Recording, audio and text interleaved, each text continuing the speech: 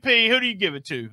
I'm giving it to the Young Goats. I want to see more from the Young Goats. Have done a great job of me seeing them multiple times. I think this was my third time seeing them on Championship Wrestling.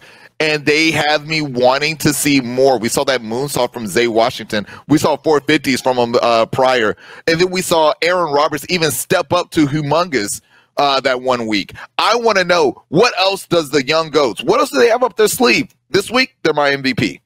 All right. MVP, I'm going the opposite of what you said. Alan Steele and Johnny Dotson, buddy, they are my guys. I love what they did. They both look really good in the ring. Almost a perfect match with Bret Michaels because, remember, as you said, two guys going against one guy. If you watch really closely, they're always taking the advantage and always in. And Bret Michaels makes that little bit of comeback. Then he's cut off. Then we tag in. Johnny had a couple of really funny spots where Michaels threw him way up in the air, which I thought was really funny. Long time since I've seen Dotson wrestle. He still got it, guys. That sidekick, everything. He looked really smooth.